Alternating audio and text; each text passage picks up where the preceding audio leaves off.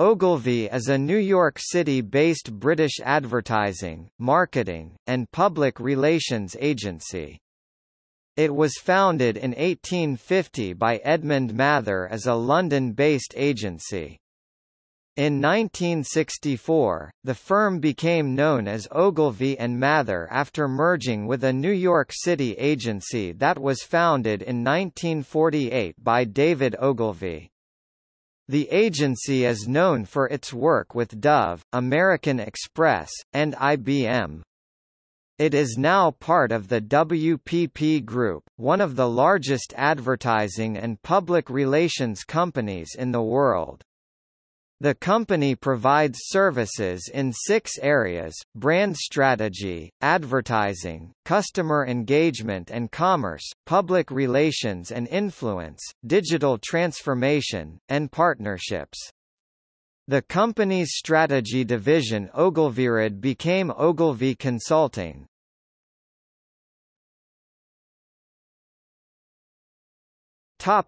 History. Foundation. The agency was founded in London in 1850, when Edmund Charles Mather began an advertising agency on Fleet Street. After his death in 1886, his son, Harley Lawrence Mather, partnered with Herbert Oakes Crowther, and the agency became known as Mather & Crowther.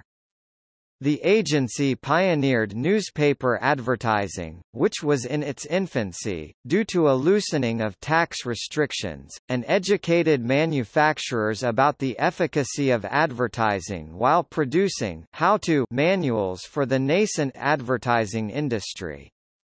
The company grew in prominence in the 1920s after creating leading non-branded advertising campaigns such as "An apple a day keeps the doctor away" and "Drink a pint of milk a day." In 1921, Mather and Crowther hired Francis Ogilvy as a copywriter.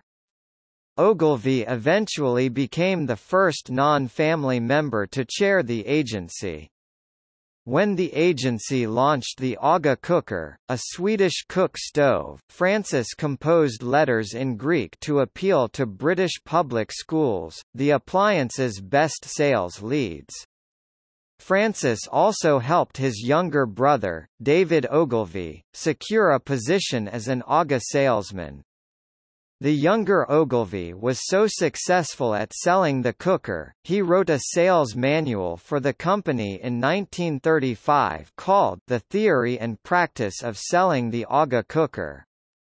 It was later called probably the best sales manual ever written by Fortune magazine. David Ogilvy sent the manual to Francis, who was persuaded to hire him as a trainee. Ogilvy began studying advertising, particularly campaigns from America, which he viewed as the gold standard. In 1938, David Ogilvy convinced Francis to send him to the United States on sabbatical to study American advertising. After a year, Ogilvy presented 32 Basic Rules of Good Advertising to Mather and Crowther. Over the next 10 years, Ogilvy worked in research at the Gallup Polling Company, worked for British intelligence during World War II, and then spent a few years farming among the Amish community in Pennsylvania. In 1948, David Ogilvy proposed that Mather and Crowther and another UK agency, S.H. Benson, partner to create an American advertising agency in New York City to support British advertising clients. The agencies each invested $40,000 United States dollars in the venture but insisted Ogilvy find a more experienced American to run it. David Ogilvy recruited Anderson Hewitt from J. Walter Thompson to serve as president and to supervise sales. Ogilvy would serve as secretary, treasurer, and research director. Along with their British sponsors, which held a controlling interest, Hewitt mortgaged his house and invested $14,000 in the agency, and Ogilvy invested $6,000. Hewitt, Ogilvy, Benson and Mather. On September 23, 1948, David Ogilvy opened his New York agency as Hewitt, Ogilvy, Benson, and Mather on Madison Avenue in Manhattan. Initially, Mather and Crowther and S.H. Benson gave the agency 4 clients that had small advertising budgets and were relatively unknown in the United States: Wedgwood China, British South African Airways, Guinness, and Bovril. Hewitt, Ogilvy, Benson, and Mather's first account was securing magazine advertising space for Wedgwood. The agency had its first successful ad with Ogilvy's concept, The Guinness Guide to Oysters, which was followed by several other similar food and Guinness pairing guides. The first large client was Sunoco, then called Sun Oil, procured by Hewitt in February 1949. Helena Rubinstein Cosmetics was the first client won by Ogilvy. A breakthrough came after the agency was approached by Maine-based shirt manufacturer C.F. Hathaway Company. The company only had a small budget, but its president promised to never change a word of copy. In 1951, they introduced the Man in the Hathaway Shirt campaign. The advertisement featured an aristocratic man wearing an eye patch that Ogilvy purchased on the way to the ad's photo shoot. Hathaway was sold out of shirts within a week of the first ad's printing. The campaign increased the shirt maker's sales by 160%, resulted in new business for the agency, and turned the recognizable Hathaway man and his eye patch into a popular cultural trope. Ogilvy, Benson and Mather. Disagreements between Hewitt and Ogilvy, particularly about creative direction and who should run the agency, resulted in Ogilvy's resignation in 1953. The agency's backers supported Ogilvy, leading to Hewitt's resignation and the agency reopening as Ogilvy, Benson and Mather in 1954.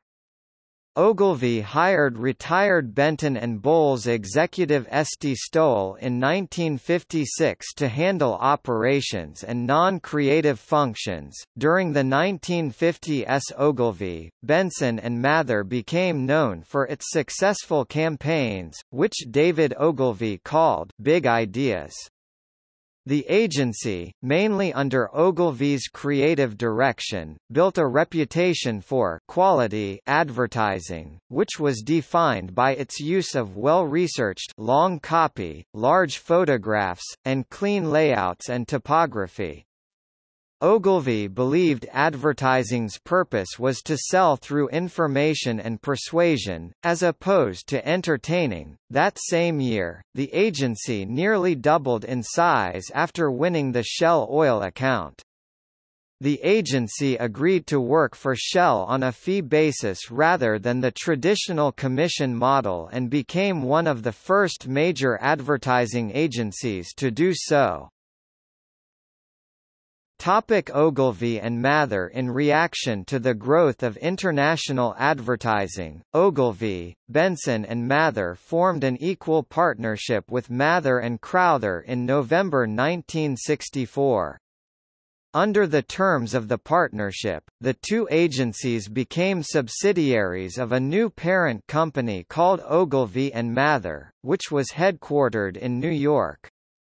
In January 1965, both changed their names to Ogilvy and Mather and the parent company became known as Ogilvy and Mather International Inc. During the 1970s, Ogilvy and Mather acquired numerous other agencies, including S.H. Benson, one of its original sponsors, in 1971, Scully, McCabe, Sloves in 1976, and Cohn and Weber in 1977. Another acquisition, Hodes Daniel, resulted in the establishment of the agency's direct response service, called Ogilvy and Mather Direct, in 1976. It was renamed Ogilvy Worldwide in 1997. The agency's growth through acquisitions was not led by Ogilvy, who feared the differing philosophies of the acquired agencies would undermine Ogilvy and Mather's culture and advertising beliefs, which he called the true church.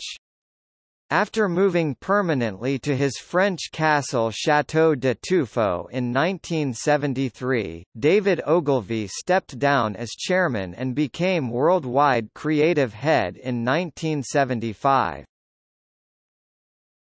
1980s. The agency opened its public relations division, Ogilvy and Mather Public Relations, in 1980. The next year, Ogilvy and Mather established the Interactive Marketing Group and became the first major agency to establish an interactive capability. In December 1983, David Ogilvy retired as creative head. In 1985, Ogilvy and Mather International was renamed as the Ogilvy Group Inc. The group included three divisions: Ogilvy and Mather Worldwide, a new name for all Ogilvy and Mather offices including Ogilvy and Mather Direct and Ogilvy and Mather Public Relations, Scully McCabe Sloves Group, and several independent associate agencies, such as Cole and Weber. Kenneth Roman, president of Ogilvy and Mather United States, was named president of Ogilvy and Mather Worldwide, and was promoted to chairman in 1987.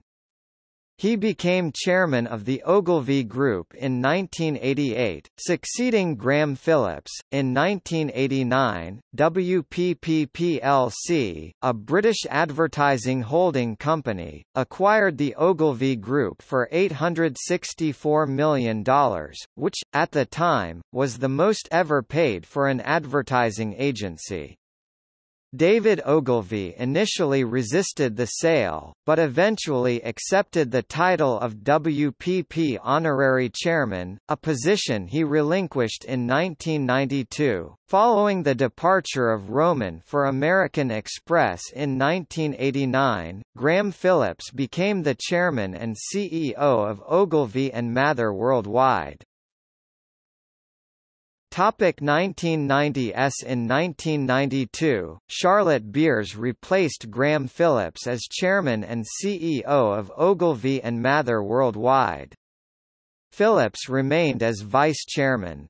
Beers was recruited from the Tatham, Laird and Cudner advertising agency and was the first outsider to lead Ogilvy and Mather. She was also the first woman to lead a major international agency. Beers introduced the concept of brand stewardship to the agency, a philosophy of brand building over time. She is also credited with helping Ogilvy and Mather bring in new business after a downturn. In 1994, then North America President Shelley Lazarus and Beers helped win the entire global account of Information Technology Corporation (IBM) for the agency. Worth an estimated $500 million in billings, it was the largest account shift in the history of advertising. After 4 years, Beers stepped down as CEO. Lazarus, a 23-year veteran of the agency, was appointed CEO in 1996 and became chairman the next year. It was the first time a woman succeeded another woman at a major agency. Lazarus further developed Beers' brand stewardship approach by introducing 360-degree branding, the idea of communicating a brand message at every touchpoint the brand has with people. David Ogilvy died at age 88 in the Château de Tuffeau, his home, in July 1999. 2000s. Ogilvy purchased the Federalist Group, a Republican lobbying firm, in 2005. The Federalist Group subsequently became bipartisan, changing its name to Ogilvy Government Relations. In 2005, Shona Seifert and Thomas Early, two former directors of Ogilvy and Mather, were convicted of 1 count of conspiring to defraud the government and 9 counts of filing false claims for Ogilvy, over billing for advertising work done for the United States Office of National Drug Control Policy (ONDCP) account. The agency was hired by the ONDCP in 1998 to create anti-drug ads aimed at adolescents. At the time, it was the largest social marketing contract in history. Ogilvy and Mather repaid $1.8 million to the government to settle a civil suit based on the same billing issues. Miles Young became worldwide CEO in January 2009 after leading the company's Asia-Pacific division for 13 years. Lazarus remained SS chairman until 2012, when Young succeeded her. Under Young's leadership, the agency focused on a Twin Peaks strategy of producing advertisements that are equally creative and effective. New business was also Young's priority. Young promoted Tham Kai Meng, his creative partner in the Asia-Pacific division, as worldwide chief creative officer in 2009. Tham laid out a 5-year plan to improve the agency's performance at Cannes. According to Adweek, Tham's efforts resulted in the agency being named Cannes Lions Network of the Year from 2011 to 2015. 2010s. In 2010, the agency established Ogilvyred, a specialty strategic consultancy. In June 2013, Ogilvy Action, the agency's activation unit, merged with other WPP-owned properties, G2 Worldwide and JW Taction, to form Geometry Global, an activation network that operates in 56 markets. Ogilvy's production division, Redworks Worldwide, merged with production company Hogarth Worldwide, forming Hogarth and Ogilvy in March 2015 to serve the production needs of all of WPP's agencies. The agency was named both the Cannes Lions Network of the Year and Clio Network of the Year for 4 consecutive years: 2012, 2013, 2014 and 2015. It was also named Effie's World's Most Effective Agency Network in 2012, 2013 and 2016. Ogilvy Public Relations in China faced accusations in the media of overworking a 24-year-old employee who died of a heart attack while in the office in May 2013. The claims were not confirmed. 4 years later, a similar event occurred with a Young staffer in the Philippines. In June 2015, Young announced he would retire as both worldwide chairman and CEO to take the position of warden at his alma mater, New College at Oxford University. In January 2016, John Seifert was named CEO of the agency. In November 2017, according to reports, Ogilvy and Mather won the Terespagna account, worth €2 million, similar to other advertising, marketing, and public relations agencies in the years leading up to 2017-2018. Ogilvy has seen an influx of advertisers and publishers establishing in-house creative teams, and an industry-wide increase in emphasis on digital media ad buying. The magazine Fast Company wrote, over the years, Ogilvy responded to changing demands by creating numerous businesses and looked more like a holding company of its own. By 2018, Ogilvy was organized as a number of individual units that handled different areas of focus. Ogilvy Public Relations was responsible for the agency's public relations offering. Ogilvy One was the agency's direct marketing unit, and it also advised clients on customer engagement.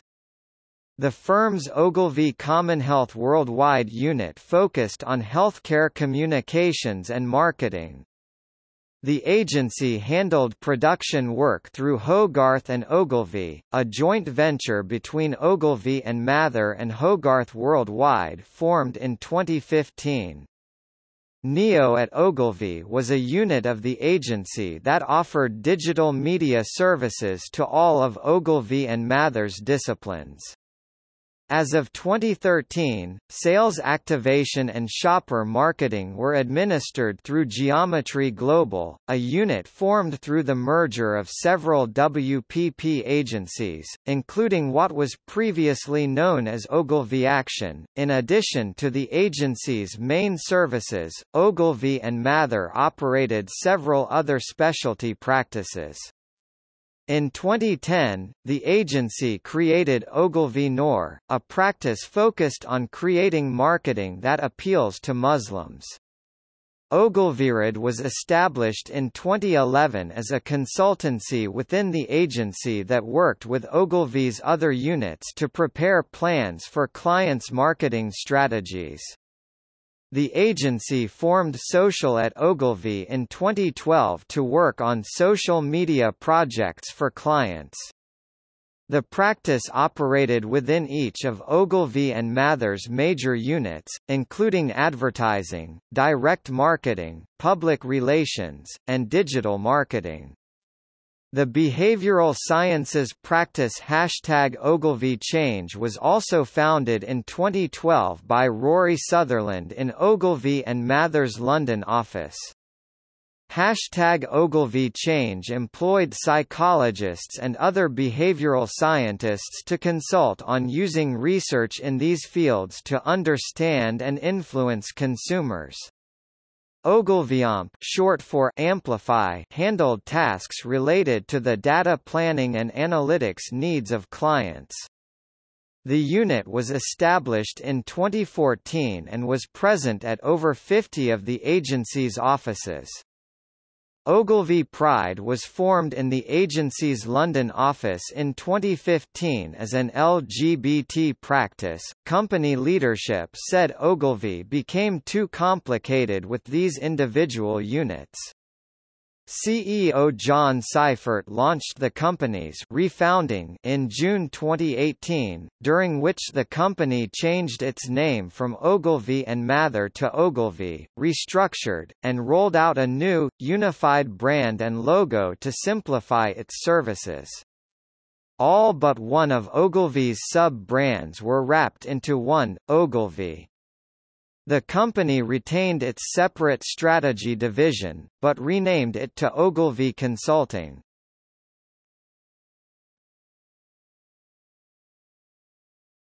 Topic: Major work. Topic: Early ads. One of the agency's first accounts was Guinness, which tasked it with introducing the beer to an American audience.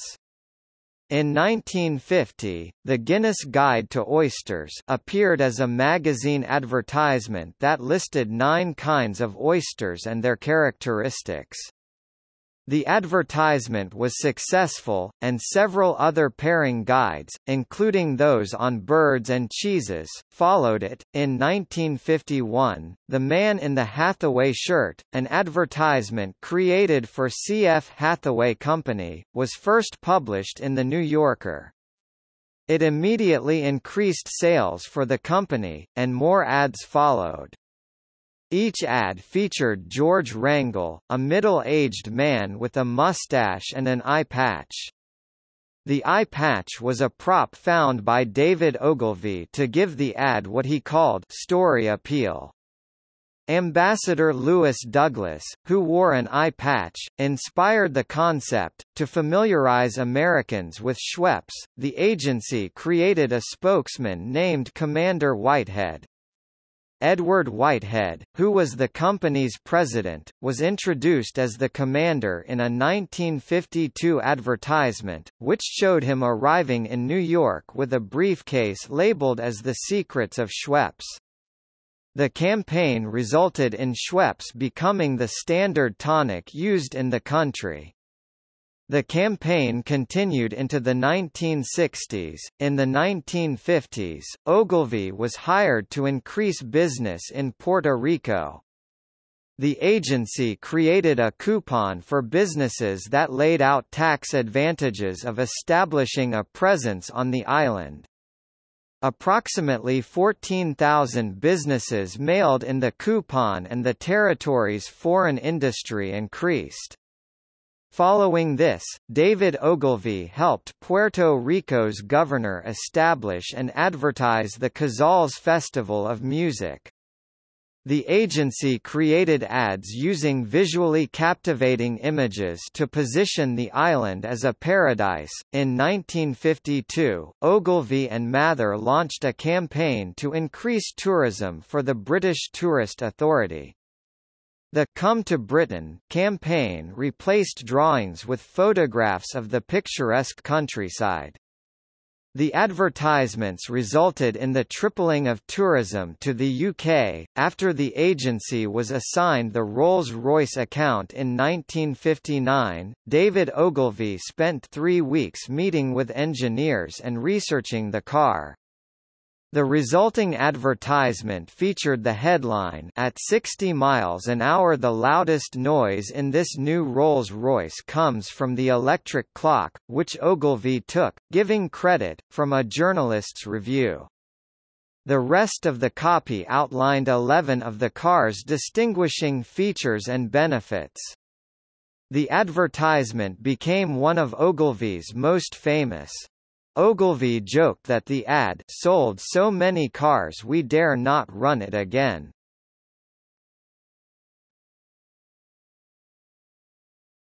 Topic: Later notable campaigns. American Express. American Express had been an Ogilvy and Mather client since the 1960s. The agency launched the company's "Do You Know Me" campaign in 1974, which focused on the prestige of carrying an American Express card. Each advertisement described the accomplishments of semi-recognizable celebrities who used the card, with their identities being revealed at the end. The campaign emphasized that even if a person was not immediately recognizable, their American Express credit card would be. The campaign ran until 1987. A campaign called Portraits, which followed Do You Know Me, showed card-carrying personalities such as Tip O'Neill and Ella Fitzgerald engaged in leisure activities. The campaign was photographed by Annie Leibovitz and named Print Campaign of the Decade by Advertising Age in 1990. Ogilvy and Mather launched the slogan, "My Life, My Card," in 2004 with ads featuring celebrities such as Ellen DeGeneres and Tiger Woods. In June 2017, American Express shifted almost all the business it had with Ogilvy to McGarrybowen. Merrill Lynch. Ogilvy and Mather won Merrill Lynch's print and television advertising business in the late 1960s. In 1971, the agency suggested using a bull as a symbol of the company. The visual became the company's logo. IBM. In 1994, Ogilvy and Mather replaced multiple agencies to become IBM's sole agency for all of the company's marketing and branding efforts. The worldwide campaign Solutions for a Small Planet was launched to help rebrand the company. Incredible India. Ogilvy and Mather created the slogan Incredible India for the country's Ministry of Tourism in 2002. The campaign targeted an international audience and aimed to boost tourism. Dove became an Ogilvy and Mather client in the 1950s, and the agency developed the brand's one-quarter cleansing cream messaging. In 2004, the agency launched the Dove campaign for Real Beauty, a marketing campaign that focused on redefining society's pre-set definitions of beauty. A short film called Sketches earned over 114 million views online, and Business Insider named it the most viral ad of all time in 2013. Controversies. An online video created by Ogilvy and Mather UK as viral marketing for the Ford Sportca hatchback was disseminated via email in 2004, despite being rejected by Ford of Europe. The 40-second video, which showed a lifelike computer-generated cat being decapitated by the car's sunroof, led to criticisms from bloggers and animal rights groups. Both companies apologized for its release and launched investigations into how the video was leaked. In 2014, Ogilvy India created Bounce Back, a campaign for Indian mattress company Curl On that illustrated the stories of well-known figures who bounced back from adversity. The low point of each narrative arc showed the person rebounding off of a Curl-On mattress. One of the ads featured Malala Yousafzai and depicted her being shot. The ad was criticized in the media, and Ogilvy and Mather issued a public apology to Yousafzai and her family. Also in 2014, Ogilvy and Mather apologized following complaints about the racial implications of an advertisement it created for the South African charity Feed a Child. The advertisement portrayed a black boy being fed like a dog by a white woman.